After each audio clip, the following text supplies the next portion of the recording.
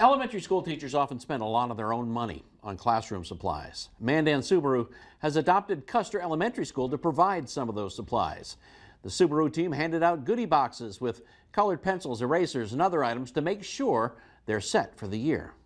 Teachers nowadays spend between $800 and $1,000 per year out of their own pockets, and we want to help our teachers out. That is what Subaru is all about. We're about helping with learning. Subaru loves learning, and whatever we can do to assist our teachers to help them.